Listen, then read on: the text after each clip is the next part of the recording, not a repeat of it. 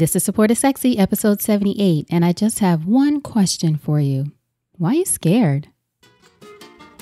Welcome to the Support is Sexy podcast. I'm your host, Elayne Fluker, entrepreneur, author, producer, and founder of Chic Rebellion Media.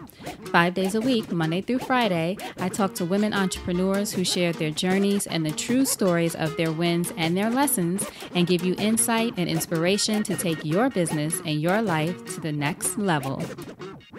Here we go.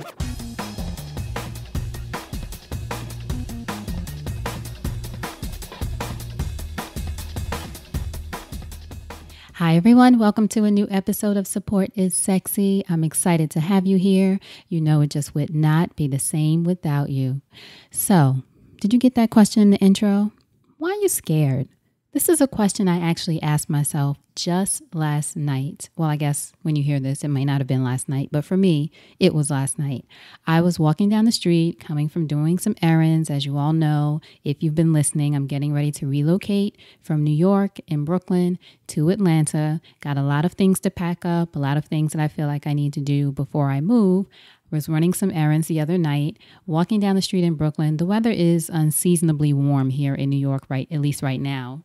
And while I was walking home, everyone was outside. There's a lot of energy. It's one of the things that most people, including myself, love about New York. When the weather's warm, people are outside on the stoop. There's music. It was just a lot of activity, or maybe I was just very sensitive to it because I'm getting ready to be away from it. And I actually had this moment, not only of sentimentality, obviously, but also a moment where I just had this wave of fear come over me. I just got really scared in the moment, not scared that anything was going to happen, but fearful of whether or not I was making the right decision. Now, again, if you've been listening for a while, you heard me talk about going back and forth about this. I'm going to keep talking about it until the move happens. And then I'm going to talk about it after the move happens. So if you're in this with me, you're in this with me. Bear with me. It always has a point, even though I'm rambling about my own experience. But honestly, I had this moment, a wave of fear over me. And I thought, oh my God, what if I'm making the wrong decision? Am I really going to miss this? What if this isn't right? What if this is the best thing that I have going right now? And I actually was standing across the street from my building, looking at my building when I had that thought, I'm giving this up. What if this is the wrong thing to do? And the mind starts spiraling into all these directions. I'm sure you've been there at one point or another. If not you, maybe someone you know has been there at one point or another where you just start to spiral once you have this negative or fearful thought. And then I honestly said to myself out loud, because you know I'm a fan of talking to myself out loud and encouraging you to do that in certain moments. I said, why are you scared? Like, what exactly could happen? You move and you don't like it, or you move and maybe something, I don't know what, goes wrong while you're there.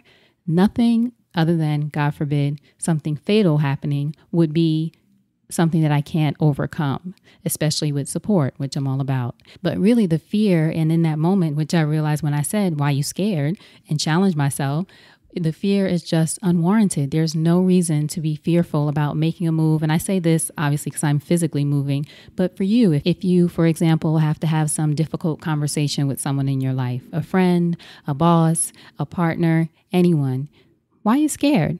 What's the worst that can happen? It might go wrong or it might be perfect, but why are you scared? What's the real reason that you have this fear and this thing there? If you are about to make some kind of move, maybe it's leaving some situation and it's not actually moving physically from one place or one state to another. Maybe it's some other kind of move you want to make in your life. Maybe you're ready to quit your job and start your business, or close your business and go back to work. Whatever it is, why are you scared? What's the real reason you're scared? And the answer that came up for me in that moment, not a right or wrong answer, but the answer nonetheless that came up for me in that moment was, you're scared because you think this is as good as it gets. Can any of you relate to that? Being afraid to move on to the next thing only because you're afraid that what you have right now is as good as it gets. Now, I'm not talking about leaving your partner or something because there might be somebody better, or leaving your job just because there might be somebody better. I'm not talking about being in that space where you're just always looking for the next best thing, so to speak. But I am talking about being afraid, as I was in that moment, where you let the fear take over you because You're afraid that nothing else will be as good as what you have now. Or you might be thinking you don't deserve, some part of you in your subconscious might be thinking you don't deserve anything better, or you couldn't possibly get anything better. Even if not better, different. It won't even be as good. So a lot of times I think and I've been guilty of this, you stay in a situation, circumstance, whatever it is, longer than you need to, longer than you even want to, certainly longer than you should, because you're afraid to make that move. And that move could be going after some dream that you have. It doesn't even have to be something that's, a physical move. It doesn't even have to involve another person. It could be something like writing a book. How long have you been thinking about your book idea for all those writers out there? You've been talking about doing it and you're working on an outline and you're going to find an agent and you have all these reasons and excuses. Again, I know because I've been there. But really, why are you scared? Why aren't you moving forward with that thing? Is it that you don't think it'll be good enough, or that no publisher is going to pick it up, or that you can't imagine publishing it by yourself, or that it won't be as popular as so-and-so's book, another book that's already out there, or it'll be too similar to another book that's out there? Why are you really scared? Be honest with yourself, which is what I did in that moment. You're being afraid and acting fearful and having all these thoughts because you don't think this is the right decision, only because you don't think it can get any better than what you have now, that you'd be crazy to give up your place in New York, or you'd be crazy to leave Brooklyn. Who does that? Who leaves New York and Brooklyn? You know who does that? A lot of people. People live everywhere, just like with writing a book. Plenty of people write books, just like with making a move in your business or in your career. Plenty of people do that and do so successfully. So why not you? Why shouldn't you do that? Why should you be afraid? Or, you know what? Not even why should you be afraid. This conversation isn't actually about not being afraid. I do want to correct that. That's not what I'm saying. What I'm saying is, why are you being afraid? Because when I'm honest with myself about why I'm afraid or why I'm letting it take over me in whatever that moment is, I can get to an answer quickly and I can talk myself out of being afraid, or at least let myself know that there's no rational reason to be afraid.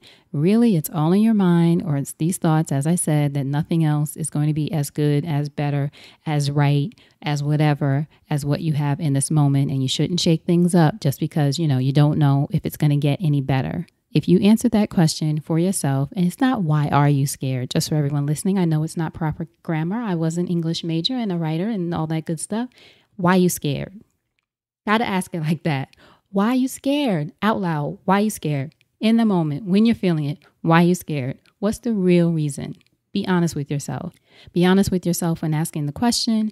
Be honest with yourself with the answer. And I promise you, more than likely, once you get the answer, you will be able to say, that makes no sense. That's not rational. That's not a real reason to be afraid. Actually, if you don't think anything can get better than what you're doing now, or that you're not, again, deserving of it, or, it can never happen for you in this way, you're playing it small. That's the thing. You're playing it small, afraid to go big. We're all about going bigger, having the fullest life. It's not leveling up just for the sake of doing it. It's about living your fullest, sexiest life. You're afraid to do it in that moment. You are playing it small. The ego is telling you to stay where you are, stay safe, don't shake anything up. Why are you scared? You get to the bottom of why you're scared, you'll be able to move forward. So this was just a quickie today to tell you my experience the other night. Again, I like sharing these little things with you. Hopefully it's helpful. Some of you have been messaging me and emailing me and telling me that it is, which I so appreciate. Please continue to reach out. I love it. I love hearing from you. I love knowing what you're going through, what you're accomplishing, how you're moving forward, and all that good stuff. So be sure to send me a message. I'm all over social media at Elayne Fluker. You can email me, Elayne@ElayneFluker.com.